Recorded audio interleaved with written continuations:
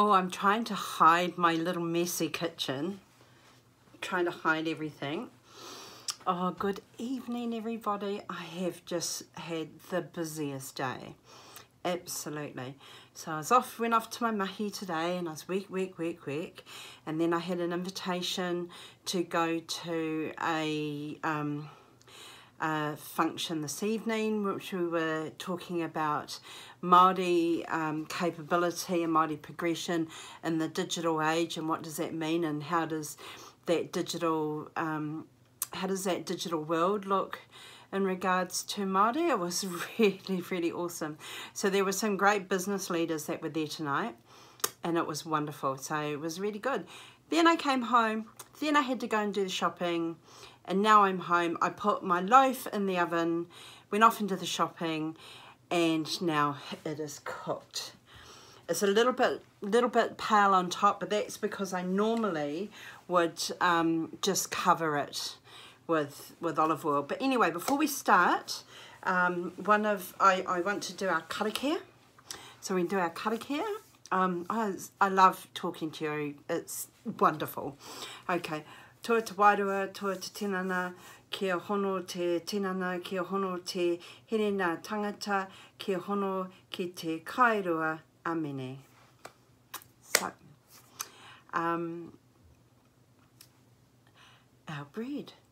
So I'm going to show you our bread. I'm just going to kind of move you up a little bit, just a little bit, just to see whether or not we can just push you up there just a little bit. Yeah, I think that looks cool. Firstly, sorry, so I have your attention. Firstly, every single person that has been on this journey with me for the last 7 days, so proud. Absolutely. I've seen some awesome photos. I'm just so proud. So you know what I would like you to do next? I would like you to maybe take a little bit of your bug and put it in a jar and give it to somebody. Just a little bit. I gave some to my dad last night. Oh no, not last night, on Father's Day. So maybe you do that. So we're paying it forward. You know, paying it forward. Or make a loaf and give it away. So you're just paying it forward. That'll be really cool. The other one is that it'd be help somebody to make the rewena. I love it. I absolutely love it. Absolutely love it. So the couple of questions that I've had today, one of them is from one of the sites that I post up my kōrero and my teachings, and so they were asking me whether I could go live on those sites instead of coming off my Facebook site, as they said, they called it a business site. This is not my business. I love what I do. It's just something that I love. Whatever opportunities come up from that, opportunities that come from that.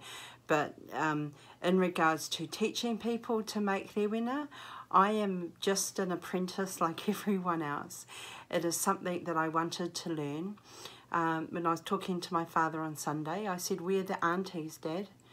I said, "Who's making the rewena now in our whānau?" I said, "It's just me. That's it."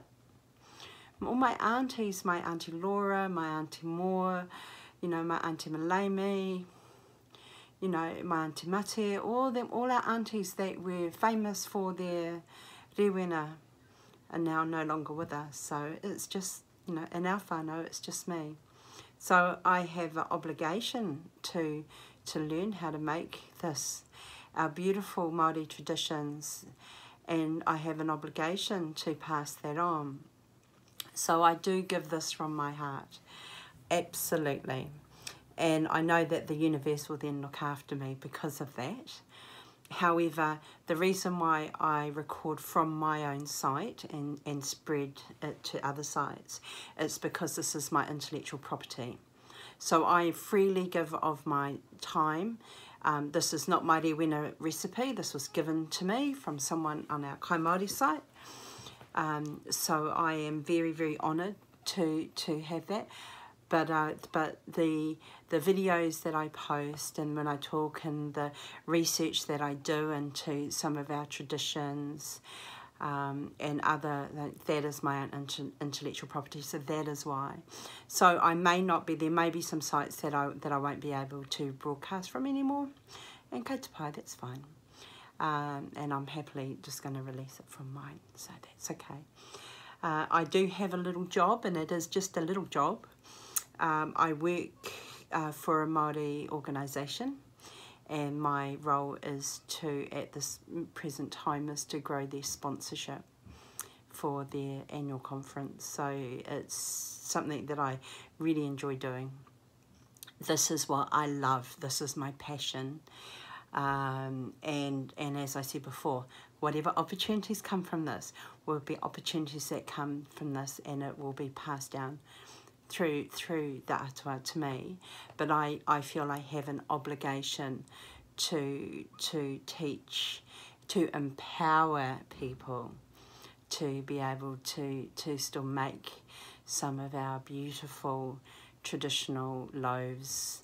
And also I'm studying doing artisan bakery as well with other, and it's something that I love, and it's something that I want to pass down.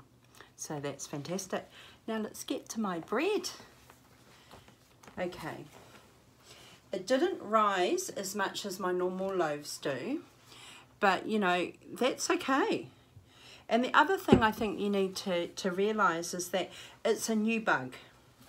Okay, what I did do afterwards, so there it is, what I did do afterwards is this is my bug, is I put my master bug into this bug here, and I just chucked a cup of flour in, because I still want to grow it.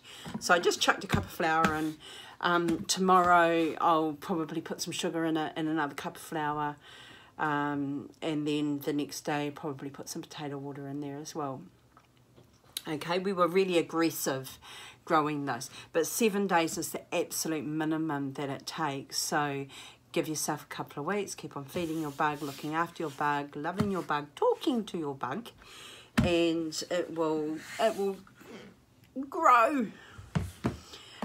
And like I said, take a little bit of it, put it in a jar, and give it to somebody who may you know, not feel as confident as you have from the time that you've had and what you've done. So that would be wonderful if you could do that. I would be so proud. So you're kind of passing it on, kind of pay it forward. And I know that when you pay it forward, then you are paid tenfold. So my loaf here, I'm going to flip it out. I don't know. What I'm going to do is I'm going to cut some off I'm going to cut a quarter off, a half and a quarter, and then I'm going to take half of it to work tomorrow. There's only work with one other person, or a quarter, and I'm going to give it to him to take home to his whānau. And then the other half I'm going to give to City Mission. Actually, I want to drop it off on my way to work, because I make bread all the time, so, and I just can't, you know, eat it all. So there we go, here we go. There it is. So that's a pretty caramel looking crust on there, don't you think? God, this smells so nice. So what I'm going to do with this, see, look. So what I'm going to do now is I'm going to get a damp, I'm going to put a little bit of water on my tea towel, I'm going to put this on a rack, and then I'm going to put this over there, and that will make sure that the crust is still nice and crunchy but not tough. So I'm going to do that. Oh, this smells so nice. Naughty me wants to slice it up, slather it in butter and golden syrup, but no. Maybe I might hold a quarter higher. Maybe have a quarter here, take a quarter to work for my colleague, and the other half will go to City Mission. So thank you everybody who's been participating in this. It's awesome, isn't it? It's been loads and loads of fun. I'm gonna I've loaded everything up on my Facebook page and my YouTube channel, and the reason why I've done that is that people ask me for the videos, and I wanted to have it in a place so people can go through each day. So now we've gone through a whole course, so that's absolutely fantastic. The next one that I want to focus on, I'm not quite sure yet. I thought I might focus on dumpling, you know, just something completely different. Yeah, so we'll just see how that goes. But thank you again, thank you.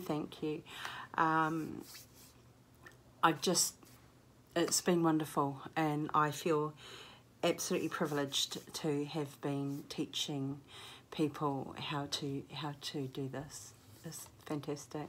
Poor Maria whānau. Oh, wonderful.